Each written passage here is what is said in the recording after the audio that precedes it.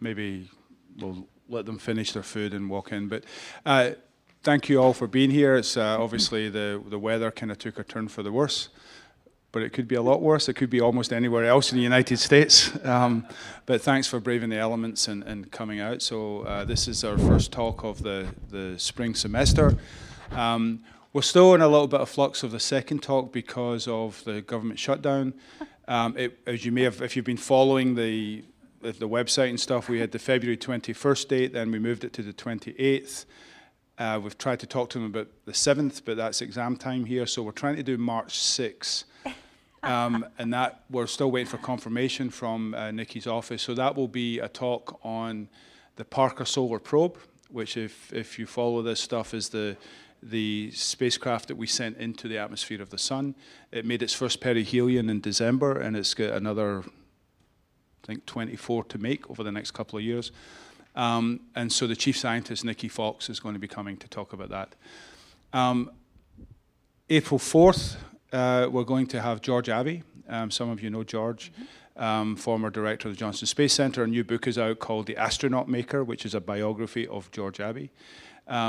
And since we're building up to the 50th anniversary of the moon landing, that's a kind of one of the things that we're trying to do is get, and so George will be in here. We also have a space day at the baseball game on April, Ryan help me, April 13th, April 6th. There'll be, I don't know who we're playing, but some kind of American sport called baseball. And I'm sure Rice will win, but we also have a space day during that, so we're working that. Well, baseball, football, you know. Anyway, so again, thanks for being here. Well, again, if you get the mailings, you'll get all information about these events. If you look on the website, you'll see them, and there'll be a few other little things here and there, I think, that are happening. That is happening. So our tonight's speaker is someone I've heard about for the last several years.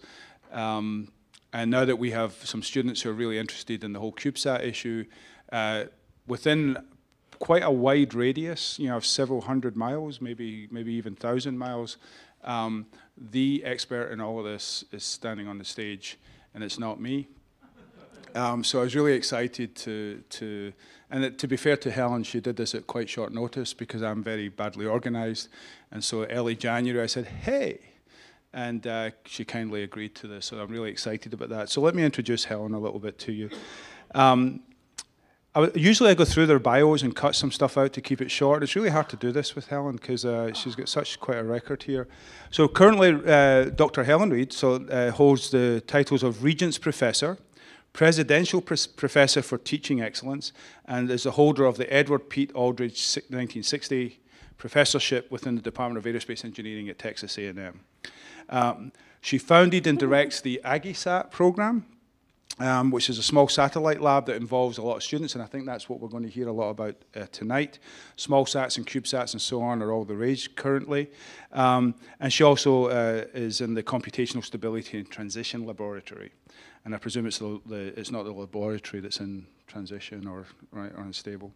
She's a co-founder and chief technology officer and member of the board of directors for Chandra Space Technologies. Adil Jaffrey is a good friend of Rice here, and that's his company. 26 years of experience in micro and nano satellite design and operations. She's a fellow of the American Institute of Aeronautics and Astronautics, the American Physical Society, the American Society of Mechanical Engineers, and she was selected for the 2018 AIAA National Academy of Engineering third Yvonne C. Brill Lectureship in Aerospace Engineering, the 2018 AIAA Fluid Dynamics Award, the 2016 ASME Kate Gleason Award, the 2007 AIAA American Society of Engineering Education J. Leland Lee Atwood Award. They need to shorten these titles. And the 2014 Minnie Stevens Piper Professor Award. So obviously a very talented, well-respected professor in a very important topic. Please join me in welcoming Dr. Helen Reid. Thank you. Thank you. Howdy. Good. All right. Thank you so much for having me. It's really quite a pleasure to be here, and I enjoyed talking with some of you already. Look forward to talking with more of you as we go on. Is the mic amping okay? All right. Just let me know. So tonight I'm going to talk about the topic of expanding space and creating the next generation of space explorers in the process. So I'm going to talk about small satellites from a personal viewpoint. So I'm going to introduce my experiences in working with small satellites, and has been pointed out, it's been principally through working in the university environment. And then I will talk about why working with small satellites in a university environment is important, why are small satellites important to the profession, and so forth, which will lead into then the impact that small satellites are having on the profession. I'll talk about the challenges and the opportunities with the high interest in small satellites. I'll talk about then my current activities, the things that I'm working on at A&M, and then I'll leave you with some takeaway messages, and I'll take questions then after that. So I actually got started, now close your eyes. Okay, all right. So I actually got started in small sats back in 1993, and I was at Arizona State University before coming to Texas A&M. And my background had been in aeronautics, in energy efficient aircraft, thus the other lab, the Stability and Transition Lab. So I was made director of the Aerospace Research Center in the College of Engineering back at Arizona State. And my job was to get local industry involved with the students at the university. And of course, the Phoenix metropolitan area, I mean, you could build a whole space system, you know, from orbital sciences with the rocket to all the different satellite parts. We had Spectrum Astro, we had Honeywell, we had Motorola, we had everybody in the Phoenix area. So first thing that happened, or the thing that happened that got me started into small sats was one day a young man came and knocked on my door, and his name was Joel Rodemaker, and he had just come from CU Boulder, and he came in and said, I worked on a small satellite at CU Boulder. Could we start a small satellite program here? It sounded reasonable, so I said yes, and then we put it together from there. So we went around to the various companies in the area and met with Scott Webster, who was one of the co-founders of Orbital Sciences. And he thought that was a good idea to start a satellite program up at Arizona State in the neighborhood. So he offered us a free ride, a free launch, if the students could build a 10-pound satellite. Now, in 1993, that was a very, very aggressive goal. Now it's kind of, you know, every day you hear about small sats and things like that. But at the time, that was a very, very visionary proposition. And we decided to go with it and built the program from there. We went to Honeywell, told them we had this free ride and a 10-pound satellite, and the first thing they did was laugh at us. You can't put anything in 10 pounds and have it work in space. But they were intrigued. The students really wanted to do it, and they actually became some of our biggest supporters. And so I credit them with really helping us, you know, get the program up and going. So I left Arizona State in 2004 and came to Texas A&M. So the lab back at Arizona State we called ASU SAT lab. And we had two major missions that we were working with. This ASU SAT-1 was this mission that had been proposed by Orbital Sciences, by Scott Webster. And so we ended up, after some years and putting it all together, we ended up launching on the first Minotaur, which was called JAWSAT. And this was in January of 2000. We worked, it was an Air Force launch, so credit Major Buckley with helping the students actually realize their dream of putting a satellite up in space. So you see the ASU SAT-1 appended, here it's in its ESD bag. It's appended to, it's right here, it's appended to the JAWSAT structure, which is on top of the Minotaur rocket. Here's the rocket launching. But you see it was a size, just a structure that fit in your hands, and that was one of my graduate students holding it. The students actually decided to do some different kinds of technologies. I kind of let them figure out what they wanted to do with it. They decided to make an all-composite structure, so they laid it out and everything. So there was an aircraft parts company down at the airport. It's got Phoenix Sky Harbor, and they wanted to kind of get into the space business. So they offered the students use of their autoclave to lay out this little structure. Of course, this autoclave was immense, and our little satellite sitting in the middle of it was kind of interesting. But they helped us out with curing the satellite, and it was successful, and now they could say that they were in the space business. So establishing these partnerships with companies as you're setting up a student program has been very, very rewarding, and I thank each and every one that worked with them. So then the next mission that we did, in around the 2000 timeframe, 1999, the University Nanosat program got kicked off with the Air Force. And so we applied for that. We teamed up with CU Boulder and New Mexico State University, and Arizona State was the lead. I was the lead PI. And so we were actually the first winners of the University Nanosat program. So down here you see our 3 satellites that we built as part of the University Nanosat program. So originally, each one of these is 18 kilograms in mass. And originally we were supposed to go on the shuttle, but then the Columbia accident happened. So they had to remanifest the satellites. So they couldn't send them in this configuration, but they sent them more in this configuration to split off. So instead of flying 3, we were able to fly 2, but on the Delta IV Heavy, rocket. And we were appended to the side of this chunk of aluminum, instrumented chunk of aluminum, to demonstrate the geotransfer capability of this large rocket. And so you see us appended onto here. And this was one of my students working on the satellite before it was attached to the side of the rocket. So then, in addition to those, to the 2 missions there, we also teamed up with Jet Propulsion Lab.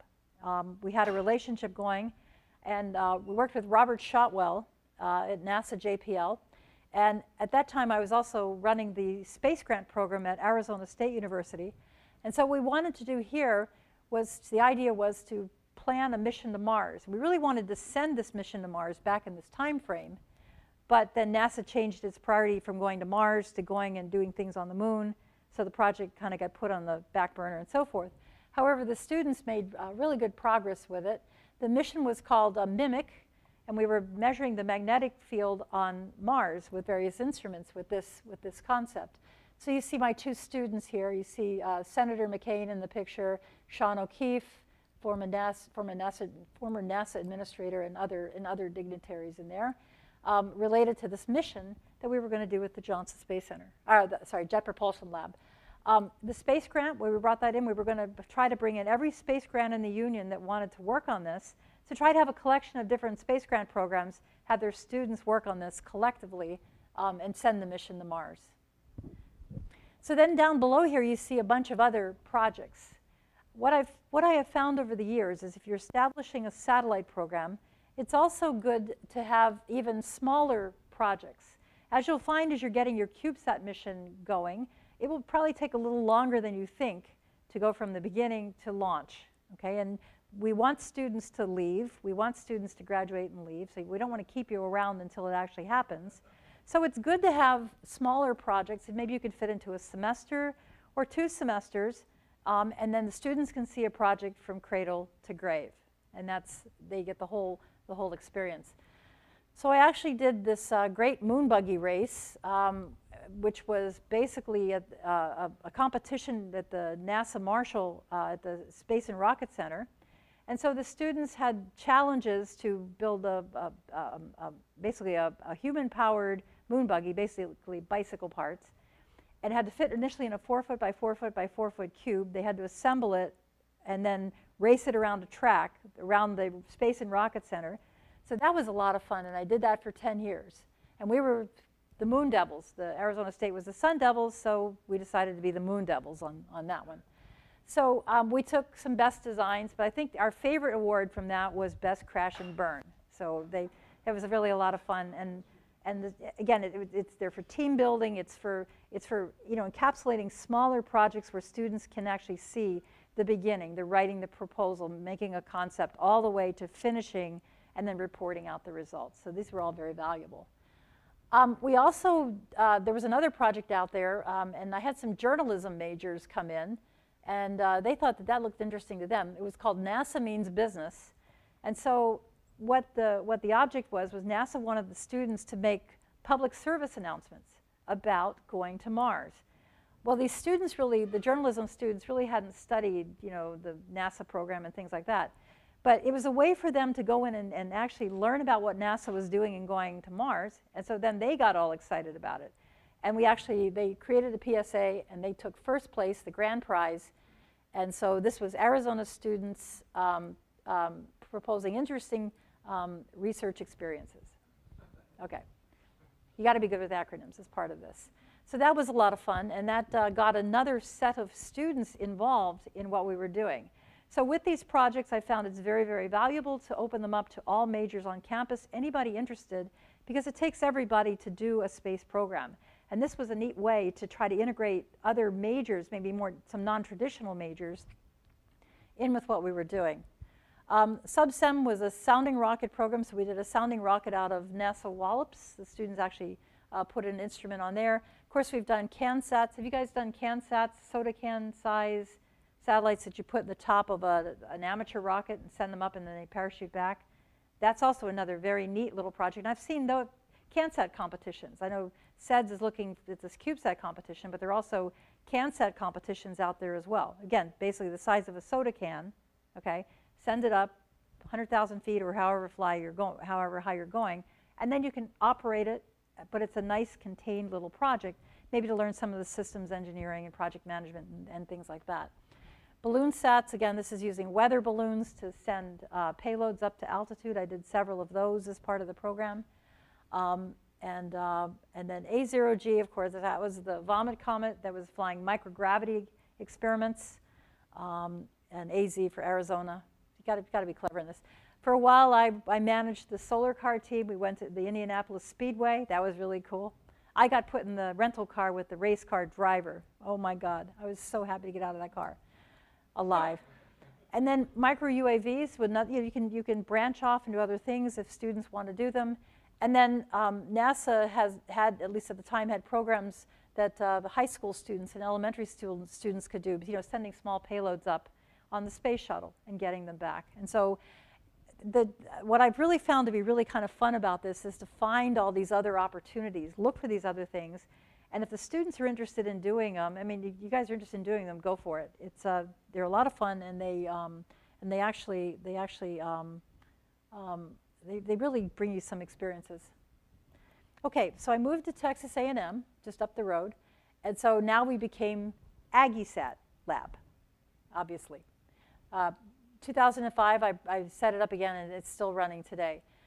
So we've had two major missions. We got a relationship going with the NASA Johnson Space Center in a project called Lone Star. And so this was low Earth orbiting navigation experiment to study autonomous rendezvous and docking. Lone Star. Okay, so we had two missions. We were teamed up with the University of Texas and to build CubeSats. Okay, now you've heard this term CubeSats, and that was kind of advertised as part of this talk, this idea of CubeSat. So each one of us had a form factor to build a single CubeSat. These were 5-inch CubeSats. Now, if you've heard of CubeSats, you're probably thinking of the 4-inch. And I brought some props today just so you get a feel for what we're actually talking about as far as size. Satellites are traditionally very large, what you think of. This is a CubeSat. All right, this is a self-contained, talk to it, does experiments. This is what we're talking about. Well, this is what you're probably, if you've heard of a CubeSat, this is probably what you've heard is the 4-inch on a side. Well, this was the DoD standard. This was 5-inch on a side because the space shuttle had a launcher embedded in the bay, in the payload bay, that would launch these 5-inch on a side CubeSats, the Space Shuttle Payload Launcher, SSPL. So our first mission at Texas A&M involved creating these and then launching them. So that's what's going on up here. So this is actually, we built the CubeSats, the two schools, and that's actually a picture in space after it's been released from the space shuttle. And that was the most beautiful picture I'd ever seen. The atmosphere and everything was just incredible. So I thought I would bring the engineering model for that. So this is, it's traveled a lot. So this is the engineering model that we created. So this is pretty much exact replica of what we actually sent up. This is exact size, okay? So, so this is what we were talking about. And released from a launcher. I know some of you were talking about working with nanoracks, and so it's something that pushes the satellites away from the launch vehicle very, very quickly. We launched this thing at the end of July in 2009. We communicated with it within a few minutes, or at least a ground station around the world. Again, we had a network of amateur ground stations around the world helping us find it. And then we talked to it 4 hours before it actually burned up in the atmosphere. So we got the data that we needed.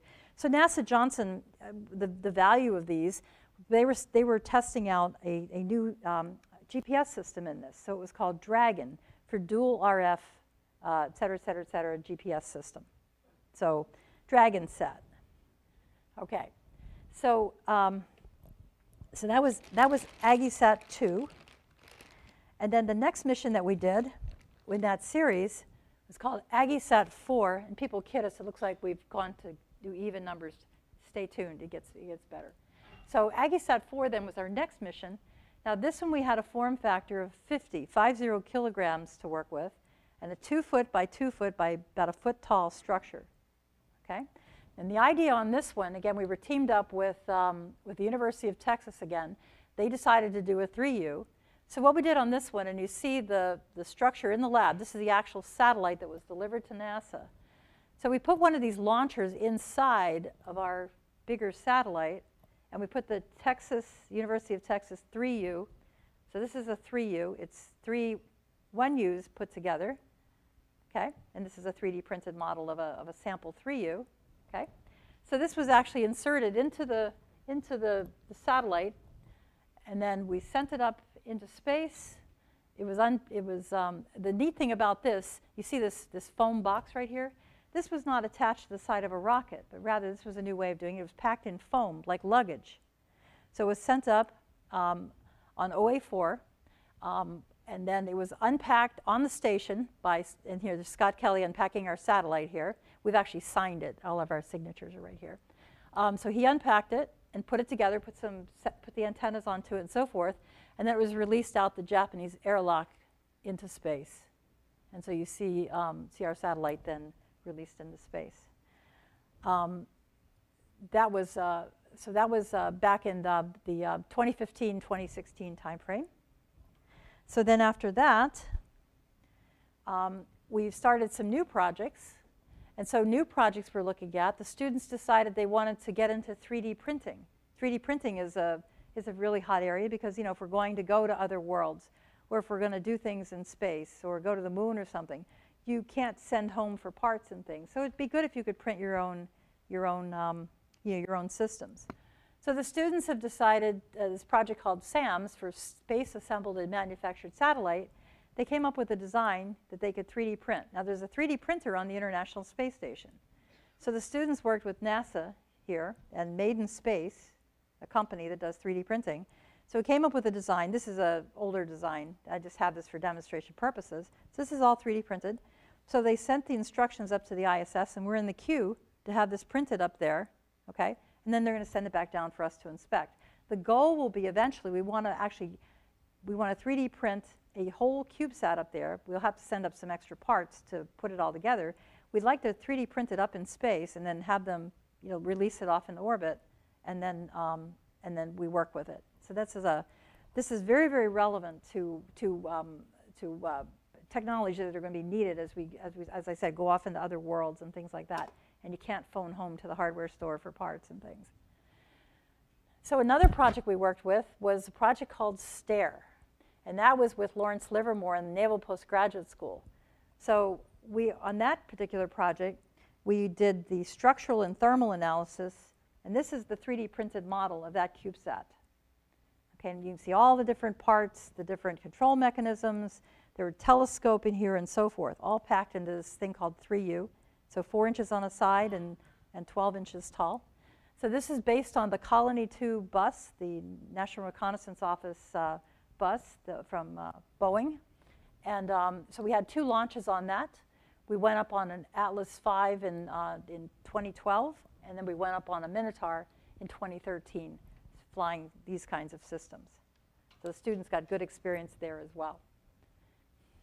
So in addition to these satellites, what we also do is we have a really good relationship with the Aerospace Corporation. So up on our campus, we actually host one of their ground stations, and this is one of the ground stations that they use to watch their CubeSats. Aerospace Corporation sends up a lot of CubeSats, AeroCubes, maybe some of you have heard of. And so our ground station helps them track those. So it's been a very, very good partnership. And again, at A&M, I did the balloon sats. We did an Air Force robotics competition. The students wanted to do that. This was basically building a robot in an office situation. It was supposed to be kind of a hostage situation. So you had to build a robot to go into a room and figure out who was the good guys, the bad guys, and report that out. So we had competition with the University of Texas, and then a couple of schools from down here in Houston. So our kids took first place. Texas was third. I want to mention that. Okay, and so the idea here was the students decided that they had to be stealthy, so they couldn't know something was coming in and monitoring them. So what they ended up doing was they made their robot as a box of computer paper. So they made the robot, and then they slipped over a box of computer paper, and the thing just slowly walked itself in the room, parked itself under the printer, and then just surveyed the whole room. And that was kind of fun. So that was kind of neat. NASA Johnson has competitions in the neutral buoyancy lab, so the students decided they wanted to try that. So this was related to studying asteroids. So we did that one year. The students wanted to work with the jet propulsion lab. We looked at e-sails, an e-sail, which is a way of moving around in space. And then I just recently was working with the Zero Robotics program with MIT, and that's a program for middle schoolers where they use these robotics that are on the International Space Station right now. So they let middle schoolers code the movement of the spheres that are on the International Space Station, and then they compete against teams from all over the country, and in fact a couple from around the world. So that was a neat program that I did last summer with middle schoolers. Okay, so that's kind of what I've been involved in. It's been diverse and it's been a lot of fun. So I've come to think that related to undergraduate education, my philosophy is that the ideal experience would consist of students taking the traditional classes because they are exceedingly important to get the basics, but to complement that with a 4-year participation, come in as freshmen and work on these multidisciplinary, extracurricular, hands-on student-run projects. I say extracurricular, the students are taking their regular classes and they're doing this in their free time to come in and work on these extra projects. We have been geared toward the design, build, fly of operational small satellites. I want these satellites to advance rapid and low-cost solutions and new technologies. I want the things that the students create to actually be important to feed into national initiatives in space utilization and exploration, and also possibly into national security needs. And while we're doing that, I want them to learn industry practices. I don't want this just to be throw it together, but we have a rigorous set of practices in place that the students learn about. And so we try to accomplish this all within the university environment. So since 1993, I've had way over 1,000 students, undergraduate students, that have participated on these projects. We've had some 55 different companies that have participated and seen that this is kind of exciting. 7 NASA centers and 10 Air Force and other federal agencies have participated as mentors, as helping out the students with various aspects, as well as we've partnered with some 15 different universities in these programs. And each one of these partners has brought really something very valuable and very unique to the students' experience. And it's just been a fantastic experience. So I mentioned this already, but one of the key facets of this program that you really want to capitalize on, and I heard that the CubeSat program is doing that here, is to strive to be interdisciplinary. So not just engineering, but we've had business majors, science majors, liberal arts majors, communication majors. You heard about the journalism majors. We've had social work majors. We invite anybody on campus that has an interest in doing this to jump in and start working on the project. And then we've had industry and government affiliates on here. And you see, we do want freshmen on the team. I want freshmen on there. And this actually helps with the with continuity. You'll find that with your satellite program, that if the seniors are just doing it and then they all graduate, there goes your corporate memory. So it's good to have younger people, or less experienced people, let me say, less experienced people come in to learn the ropes, and then they pick up the leadership positions as they go along, and they help sustain the program as it goes forward. As I said, any student on campus is welcome to join. The students are simultaneously pursuing bachelor's degrees, or even in some cases their graduate work, masters and PhDs. Okay, so why small satellites? Why is it important to have a small satellite program in a university? So why not something else, or what's the purpose? Well, students love spacecraft, they love rockets, they love airplanes, and I think all the students in here probably have some configuration that they really are passionate about. And so by having a real system, it attracts students to come in and want to work on it and learn these extra, gain these extra experiences. So it's a magnet. A small satellite is a magnet, especially one that's going to actually be launched, and they're going to have to operate, and they're going to have to work with NASA, or they're going to have to work with the Air Force. It's really quite the magnet. And the other part of this is the students have to design, build, and operate real aerospace systems under real government and industry constraints. This is not a homework problem where, okay, if you didn't quite get it done, you go and ask the teacher, can I have a delay, and things like this. If you don't make certain constraints, you don't fly. So it gives the rigor to the students in something that they really passionately want to do, and they do see that there are these constraints. They also not only have these kinds of constraints up here, but also strict resource constraints, as you will find, in size, weight, power, and so forth. Financial and regulatory. I mean, you can't put a whole lot in this, okay? You really have to think about what goes into this small system here. You don't have a lot of power, so you have to really optimize what you're doing and really think about what you're doing. Financial, we're in a university. We don't have the big budgets of a government lab or something like that. So we have to work under financial constraints. And of course, regulatory. Just because you're in the university, you still have to work with the FCC for licenses for communications. You have to work with NOAA if you're taking pictures. So you have to work in the regulatory environment as well. And that can affect your design process.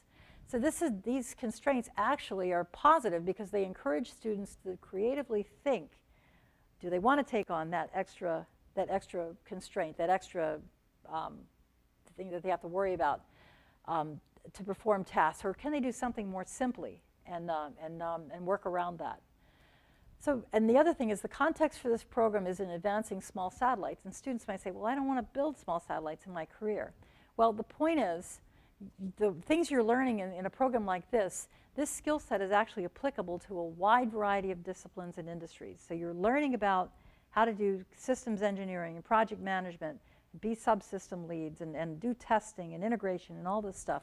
And this actually applies to a wide variety of disciplines.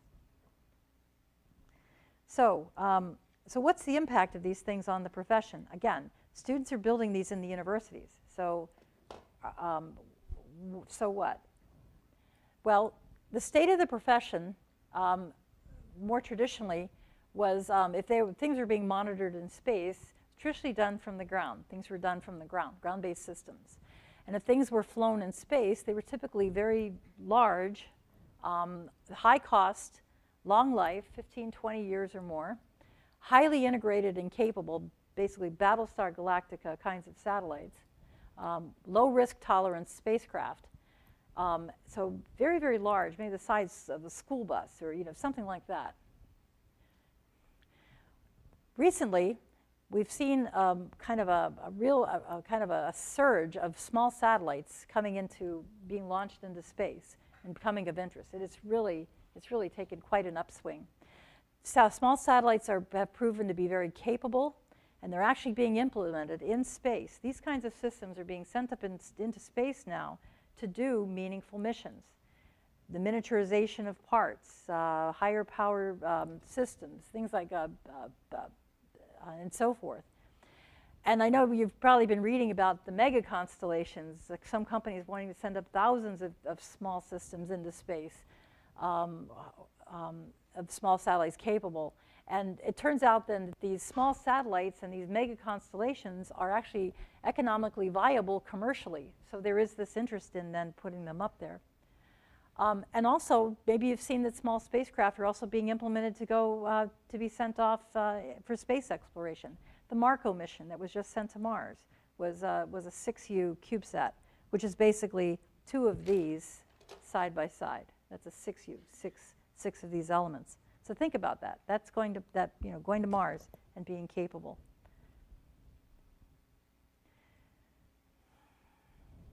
So the aerospace community, because of all this, because things are becoming more capable, has a very, very high interest in small spacecraft.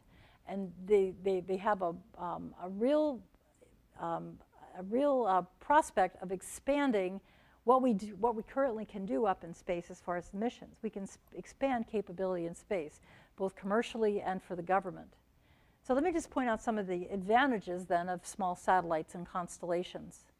Well, as I said, new mission architectures and capabilities.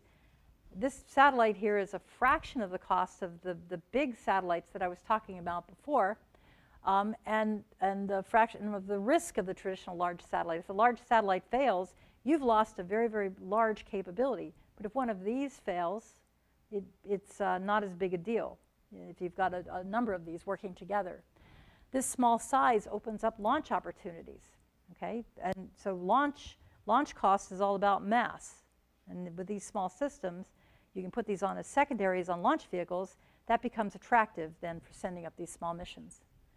So the small satellites kind of related to this then reduces cost. This is a much simpler system, more risk tolerant, shorter lifetimes. Yeah, you're not going to send this up for 15, 20 years, but rather you may send it up for a few months, and that's okay. Then you'll replace it with other things. The lower mass means, again, lower launch costs, shorter production cycles with higher production rates to stabilize vendors. If you're sending up multiple copies of these, then you have more sort of now like an assembly line going on, whereas the big satellites were traditionally one-off.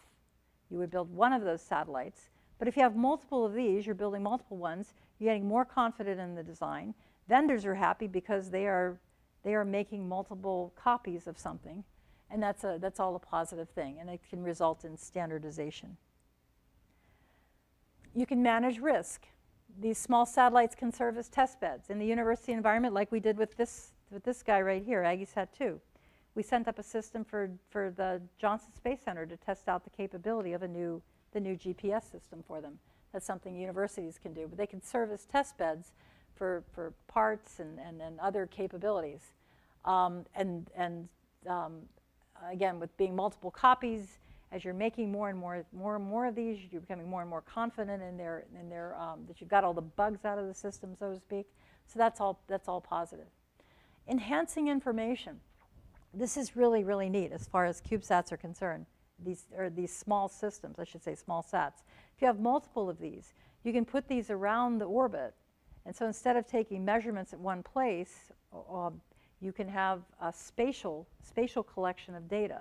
So you can get a spatial map, maybe of the space environment or whatever, as well as temporal. So you'll have these things, collecting things not only in space but in time, covering a much wider range of information.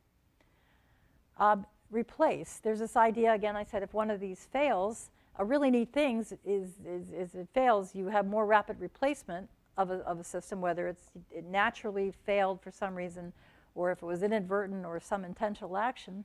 You produce these faster and you can launch these probably faster as secondary payloads and go up and reinsert back into the system.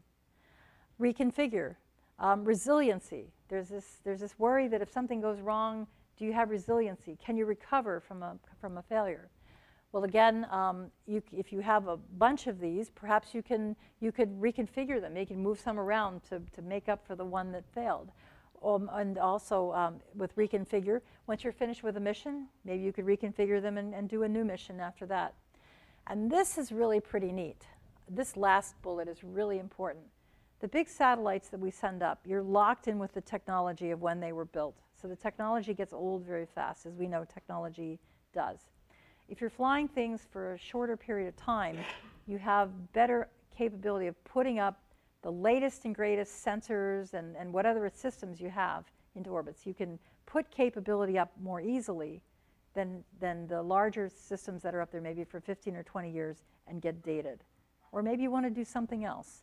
So this is really, really kind of a neat facet of working with small satellites and why everybody's so excited about them. Okay, so another really, really cool thing about small satellites, there's a sense in this country to try to get government and commercial companies to work together on these missions. And these small satellites actually encourage commercial participation.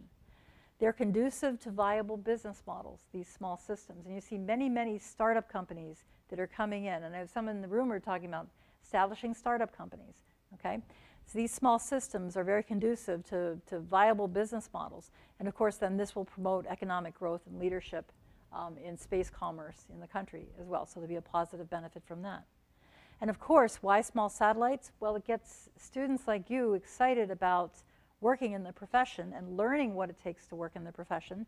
So they're outstanding for what we call workforce development. They're really, really good academic participation. As I said, you can be helping bring down risk for systems for people. And just the fact these are small systems, I mean, you want to make them more and more capable. They provide really a clean sheet of paper thinking and innovation that we need to keep looking over the capabilities we're going to need over the horizon. So these small satellites actually encourage that in an academic environment. So they are a really, really good addition to an academic program. So I'm glad SEDS is doing this here, and strongly encourage it. So these small systems also get one thinking about various research and research topics. Now, I've just put a list here just to give you an idea of some of the things, some of the aspects that people are looking at relating to small systems. This is neither prioritized nor exhaustive. So I don't have everything up here. It's just kind of a dump that I thought of things that people are looking at related to small satellite systems. A lot of really interesting concepts up here, you know, to include. Here's that rapid in situ manufacturing, you know, 3D printing things in space. There's on-orbit servicing that people are talking about. Of course, exploration. And then all the things that you need to actually make these things viable, like data security. If you have bunches up there, you're going to have interference with the spectrum and so forth. You're going to have bunches of these things. So you have somebody in here was doing data management. All this data that we're going to get together, you've got to assimilate it and you know, come up with actionable information. So all kinds of really, really neat ideas that one can look at related to these small systems. Okay, so there are challenges and opportunities with this high interest in small satellites. I just wanted to cover that, some of the ideas. So of course, over the years, and I just put this quote here from 2011, the National Security Space Strategy from the Department of Defense and the Office of the Director of National Intelligence, that the space domain is so-called contested, it's congested, and it's competitive. Okay, it's congested in that there are lots and lots and lots of these small things. You're talking about thousands of these things up there. So you could have the prospects of collisions. You could have the prospects of interference, the spectrum, RF interference from having multiple systems. Competitive, we have many different kinds of industries that weren't traditionally in space, and now they're starting to think about being in space. The on-orbit servicing, we're talking about space tourism. We're talking about, of course, sending up these mega constellations of satellites. All different kinds of new businesses that are coming into play. So these trends have only strengthened today, and they will continue to do so. That is, there are going to be more and more and more things that are going to be up there. There are going to be new companies that are going to come in. Amateurs are going to be sending things up. New and diverse elements, as I said, space transportation, people doing debris removal, things like that. You've seen like the nets and the things, and all different kinds of ideas. So this has all got to be managed up there. It's kind of a whole new ballgame with these small systems. So related to this then, we talk about space traffic management, space situational awareness, and then the analytics. And that's taking all of this data now that we now have and creating actionable things out of it. So space traffic management involves making sure that things don't collide, okay? Making sure that you don't have RF interference and so forth, things like that. Space situational awareness is being aware of what's up there and also being aware of the environment in which these different elements actually exist up in space. And as I said, it's been recognized that commercial and government partnerships are critical as we move forward, especially in space, given these small satellites that have become pretty much every day. The commercial companies bring the advantage of they are innovative. They have to be. That's part of the business model. They can bring additional data beyond what the government might be providing from space. Typically, a company can do things faster, at lower cost, think about analytics and so forth. So they're a little bit more agile probably than government. So they bring those kinds of advantages to the table. There's really an opportunity for the two communities, the government and commercial, to look at working together. The commercial capabilities could be integrated in new ways and through new business models from what we've traditionally been doing. And that's been kind of exciting, watching the two entities try to figure out how to work together. Now, the government and the commercial companies have very, very different roles. The government its mission is for national security and public safety and good, and commercial companies have to satisfy customers and their shareholders. So we have two different philosophies that drive these two entities, but they can work together and coexist. And the idea is for the commercial companies to complement capability up there, not replace it, but to work together to actually build on what we're learning up there. And of course, it takes communication and transparency from both sides, building a trust to actually get these relationships to work.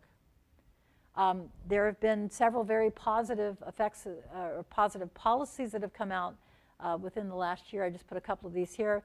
In particular, the Department of Commerce now has an Office of Space Commerce to help encourage these partnerships with commercial companies. So that's pretty exciting. So there are opportunities now with all these different players in space to establish codes of conduct. We're all going to be up there now. And you see in various of the various areas that maybe we want to have lessons learned or guidelines or things like that. Just start talking about that with the many diverse players, including many international players. We have to learn how to work together internationally. And again, communication and transparency. So that's the opportunity with the small sats. So I'm going to close just by saying, just pointing out some of the things I'm doing right now, where we're going in the future. Well, we continue to work on this 3D printed model, and it's called SAMS. And so hopefully that will be printed on the International Space Station pretty soon, and then will be sent back down to us to inspect. And then we jumped back in on the University Nanosat program. It's up to Nanosat 10 now. It's at 20 years. So we are AggieSat 6. I said, think about that. So 2, 4, 6. Just happened that way. We didn't go even. It just happened that way. So AggieSat 6 is our latest spacecraft. The idea is we're going to have fly 2 6Us. So again, this is a 3U. So 2 of these side by side, it makes a 6U. And the students decided that they're going to work on technologies for this space situational awareness and space traffic management. They're very excited about that. So here they are presenting to the Air Force just about 2 weekends ago, where we kicked off the meeting in Albuquerque. So this is my student leadership team. Everybody's an undergraduate. And so we're going to be looking at technologies like a satellite locator. These 2 6Us, we have an idea for locating another satellite. They want to try differential drag maneuvers to do formation flying. So they fly together and work together. Take science measurements in the atmosphere, up in space. And then the Aerospace Corporation has this neat little transponder. Like aircraft and ships carry a transponder, so you know where they are. So we're going to work with the Aerospace Corporation to demonstrate this capability with our satellite. And of course, we still focus on adding value to the students' education and building their skill set as they're in the educational program. The other thing that was mentioned, I also had the good fortune to meet up with Mr. Adil Joffrey, and I know he's a good friend to Rice University. So he's the CEO, but I'm a co-founder with him of Chanda Space Technologies. And what we want to do there is provide we have a commercial opportunity to provide on-orbit inspection, collect space situational awareness data, and also space weather data. That is kind of characterize what's going on in the environment. So we have a NOAA license for a private commercial space-based remote sensing system of satellites that we'll put up there. Again, a constellation of small sats, not CubeSats, but small sats, to collect such information.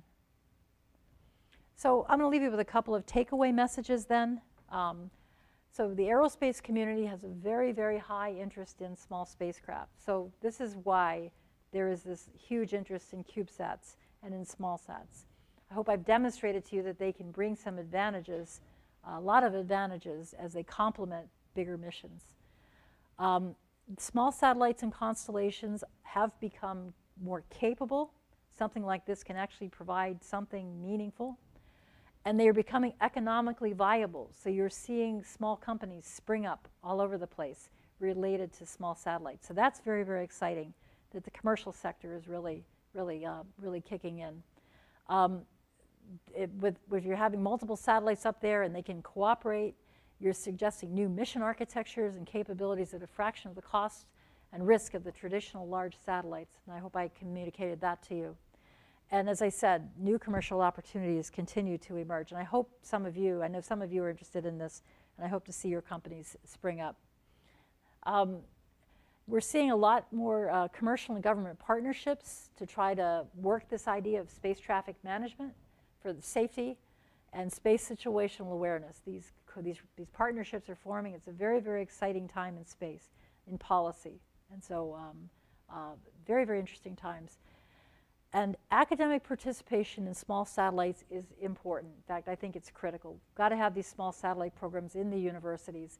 They provide the basic research and clean sheet of paper thinking and innovation we're going to need for the capabilities over the horizon, as well in workforce development, encouraging young people to go into this profession, go into space.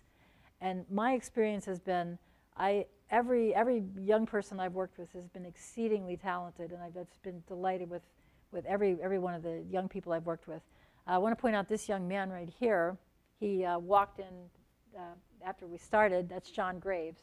I told some of them they should talk to you because they're interested in the mission controller. Okay, so you'll have some people talking to you. So there he is at the launch of this guy. Okay. All right. So with that, I just want to have some acknowledgments. I am really grateful to every one of the students and colleagues that have worked with us with AggieSat Lab and ASU Sat Lab when we were not only Texas A&M but back at Arizona State and all the other colleges and universities, every colleague and student that have participated in these programs. I want to thank the Rice Space Institute and is it Weiss School of Natural Sciences? Weiss, is it Weiss? Weiss, and the Weiss School of Natural Sciences for this invitation to speak.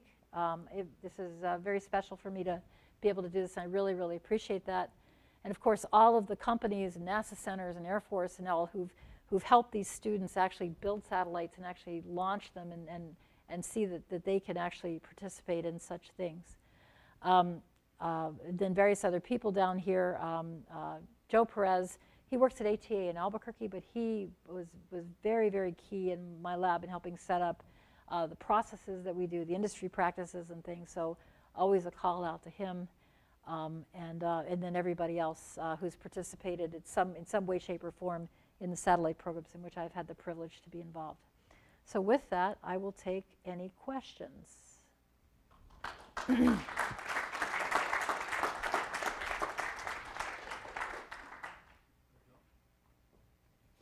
I had a question about the SAMS project that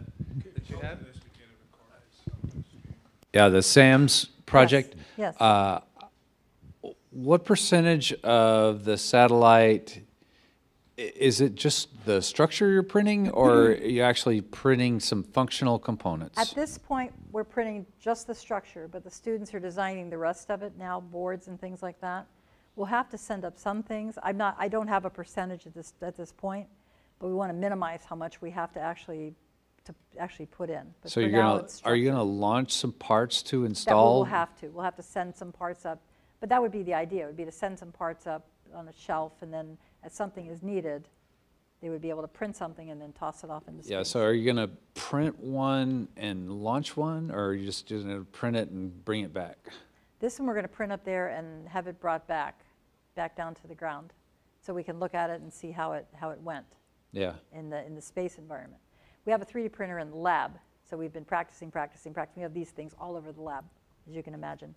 But the idea is to print one first and get some experience with that, and then the students are working on a modular one where they can just slip in boards and things like this, make it very modular, and see slots for boards and things, with the idea that then they could just tell it they want a certain capability, put it together, and then send it off. Did that answer your question? Yeah, yeah. But as the more, IKEA model. The IKEA model, there you go. But as 3D printing gets more and more capable as far as the metals and the electronics and things like that, of course, eventually it'd be nice if you could do the whole thing. Yeah. I was just wondering how far into function you were going. As far as we can with what's able to be done. Yeah. So while people are getting over their nerves about asking a question, let me ask one. So, like you're talking about the space situational awareness. So, in all these programs, how much freedom do you give the students to come up with what they want their satellite to do, or is that governed by perhaps what your customer, for Air Force or whoever would like to see, or how much? I mean, that's quite a challenging set of things in the last satellite they've picked. Did that all come from the students because they thought this was really a challenging project that they wanted to try and do? Or is it because that's what the Air Force is looking for right now or something? How much do the students get involved in? Just as the SEDS team is doing, coming up with their experiment that they want to do, the students came up with those that they wanted to do. Okay. They researched them. They thought that would be neat. They read up on what was kind of needed, what were the challenges, and they came up with some of these ideas. So I try as much as possible that the students come up with what they want to do. I want them to own it. Right. And if they own it, then they'll shepherd it through to the end successfully. Right. You better chance. No, I think that's important. And in case for some of you don't know, Helen's mentioned SEDS a couple of times. So we have a chapter of the Students for Exploration and Development of Space here at Rice, and so they're one of the things that they're doing. I think some of the students at Ryan here runs it, and there's a few other students in here from there. So they're looking to participate in their first ever CubeSat competition. So that's another good reason for having Helen on campus here. Ryan's not shy, which is a good thing. Don't rip this. No, that's fine. So hey, I'm Ryan Udell. I'm the president of Students for the Exploration and Development of Space here at Rice. So one of the things we're doing is developing a 1U CubeSat as part of the national competition. We're currently competing against 6 other teams, including SEDS, Texas A&M. And right now we're thinking about either doing something with mapping vegetation growth or tracking high energy particles moving across the universe. So as far as I understand, some of those instruments may be instruments that would be relevant to other research projects at Rice, but you guys are picking out what you want to send up.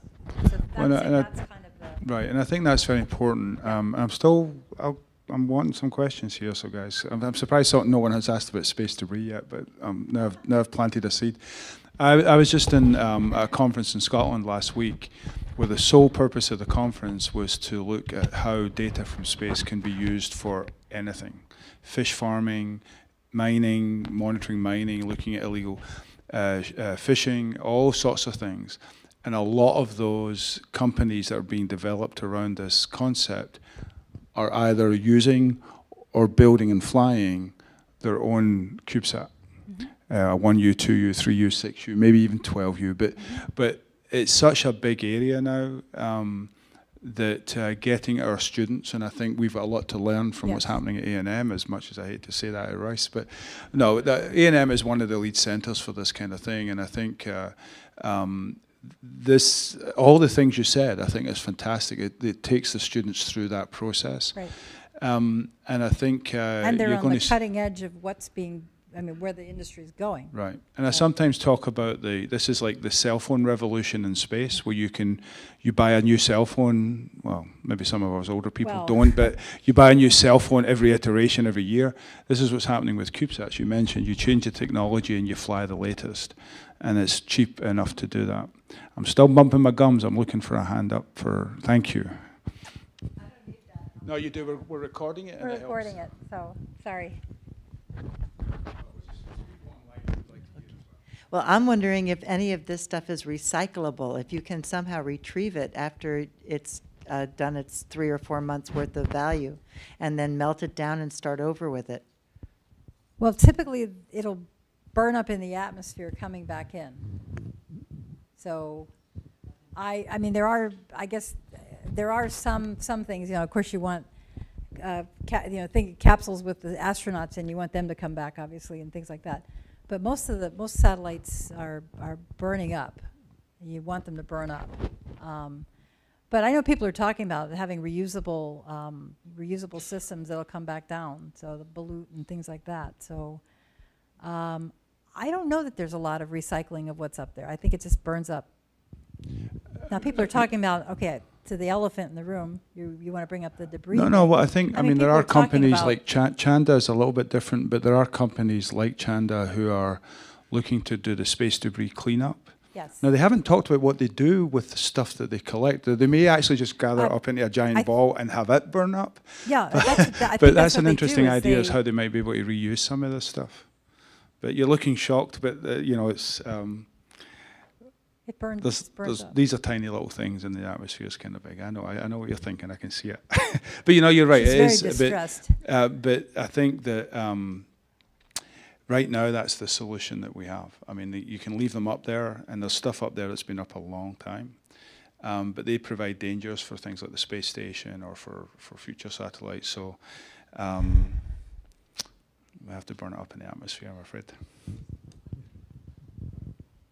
Thanks for your time. I got 2 questions. So my first question is, if you think the government is adequately managing the risk associated with having so many small satellites, given, the catastrophic, consequences of having these, where it can snowball and you have all this debris blocking, then the orbits of potential future satellites. And then the second question is, as this opens up to international, other nations have more access to space, and we get even more and more of this, how do you manage that space adequately? No, those are great questions. No, I think the government is making good progress in this area. Some of these policy directives that have come out, I think everybody's starting to work together to manage these 2 areas, traffic, space traffic management, and SSA. So I think we're making progress in that. Now the international, that's tough. And you said you were at an international conference. So there are international organizations that get together, like to talk about debris, and there are international guidelines, like you can't put something up there that's going to stay up there for longer than 25 years. You have to dispose of it within 25 years. But there are international groups that are getting together to discuss these things. I don't really have an answer, but I know that people are talking.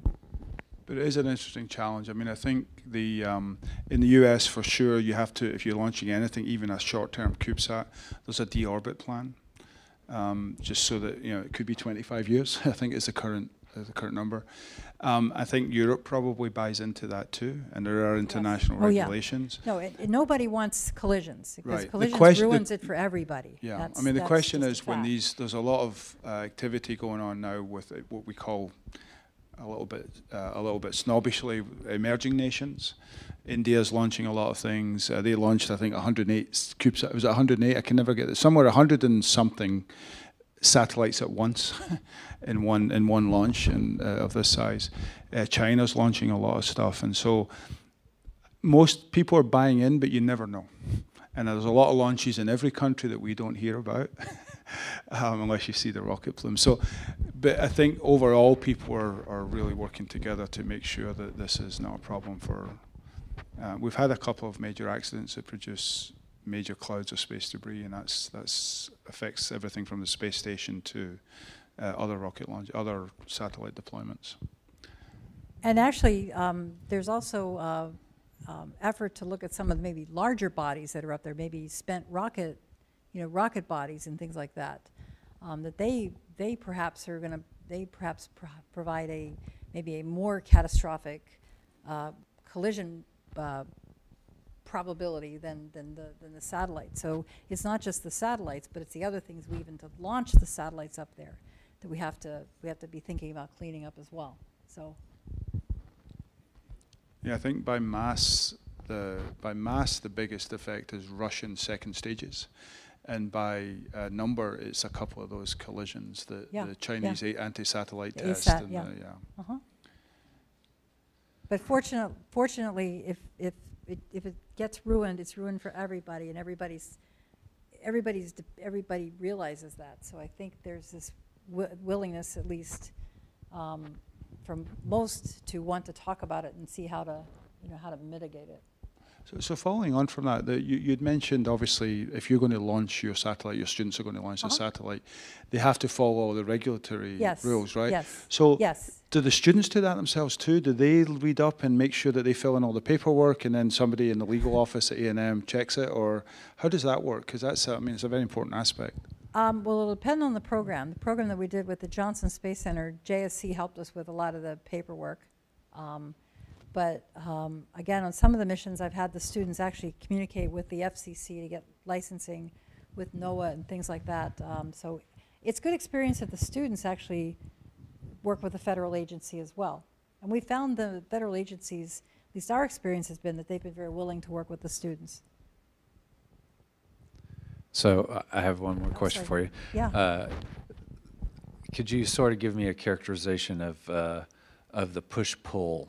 So how much of your time do you spend tugging people in versus people just showing up on your door saying, "Hey, I've got this need. I need you to go do something for me." So what's your experience so far, and has it changed over time? Does that make sense? Are you talking about students coming in? No. I'm talking about sponsors, people that want to send stuff up, and haven't really had a lot of that. You say you had like 55 companies, right? Well, that's they're relationships that we have fostered. We've gone out and made those relationships. So they're almost all sort of where you. Correct. You talked it up. The students and I have been the initiators. Yeah. And said, "Hey, we have this great new thing that's going to say, hey, we'll give you this check to do this." But you have to do a lot of legwork. You and the team has to do a lot of legwork. Yeah, it's a lot. It's a lot of work, but it's really worthwhile. It is so worthwhile to do. Did that answer your question? Well, I was just wondering if suddenly people hear about you and somebody just shows up. Does that happen? Well, they come and they want to hire the students, and that's fantastic. So that's putting a stamp on them that the program is doing good things for the students. But as far as coming in with parts and things like that, not really. It's mostly initiated on our end to establish the relationships, which is good. The students learn how to go and build those bridges. No, it's fantastic. It's a lot. Like I said, it's a lot of work, but it is so worthwhile. I've found it to be very worthwhile. Would I do it again? Absolutely. So what's the payback for getting into the trash business? For going and knocking stuff out of orbit and cleaning it up? Well, the payback would be that means you're less likely to run into stuff. What are you talking about? I'm talking about this. So is there any financial incentive? I mean, if you want to go Well, I'm and- not in the trash business, so I don't, I'm I'm not, talking about the space trash. I understand. I'm not in the, no, I'm not in the orbital debris business. So I'm not sure, I'm not sure what their business models are, but, right.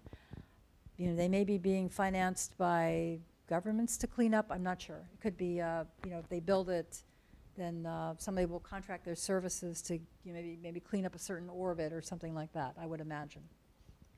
But I can't imagine doing that very effectively unless you had some kind of a propelled vehicle to I come and understand. I totally capture understand. and, It's a very complicated problem, and everything's in different orbits. It's 3D, it's spherical, so it's all, you know, it's a challenge to move around in orbit too. So No, I totally understand. understand. No, I mean as far as from the business model standpoint, you know, propellant to get from one, you know, one inclination to another, it's costly, and so I have not dug into the business models, but I would presume if they put the capability up there or offered it, they think somebody's going to come and want them to maybe clean up a certain popular orbit or something. Or maybe there's a, you know, some piece of debris that's getting in everybody's way. Everybody's having to maneuver too much, so maybe somebody contracts for them to get rid of it. yeah, build a haven't dug into drone their or business models. whatever and go No, I after understand. it. I understand, yeah. But I don't see. I thought Sandra Bullock just needed I a don't fire see them, extinguisher I don't see them to. bringing it like all back down and recycling it. No, I get that. I'm just saying. I Yeah, get it, I know. Yeah, I was saying, I think Sandra Bullock just used a fire extinguisher and she could go anywhere she liked, right? But I think there's another big challenge, and it's because it's who's going to pay for it, because who's going to take responsibility for, you know, a lot of this. Well, for instance, if the Chinese blew up a satellite and that's the big cloud of, are they going to pay for somebody to clean it up for someone else? There's all of these other issues That's that all come these into. international Exactly. conversations that go on, yeah. So it is a good question, is No, what it's a really great is the question. business case as to how you might Right. make money by doing Incentivize this. somebody to put these systems together. It needs done. The question is who's going to pay to have it done. Right, I mean, right. that's, I mean, you don't want to build something and not get paid for it. it's I a get big that. challenge, Yeah, you bet. Colin.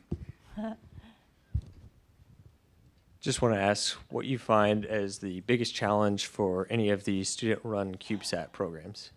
I would say their time, students' time. They get pulled in all different directions. It's time. We'll find out how good And the right. continuity, you know, they graduate, you want to be sure everything's captured. Continuity and time management, I would say. Would you say, John, the time management? Time is something that's very hard to learn, especially early on, is how important it is to document what you're doing. Yeah. Further Yep. the appropriate knowledge capture, and you Yep. can have something to pass on. Yep.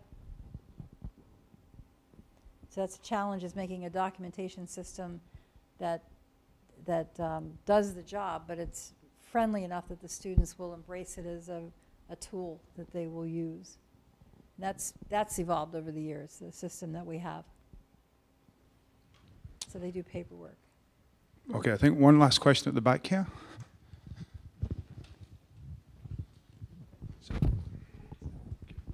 Yeah, first I'd like to thank you for coming here to Rice, and also David for putting this together. Have you noticed that Planet company in San Francisco has produced just gobs of satellites that they're putting out, and they're having more businesses they can shake a stick at as far as the getting the photos real time almost.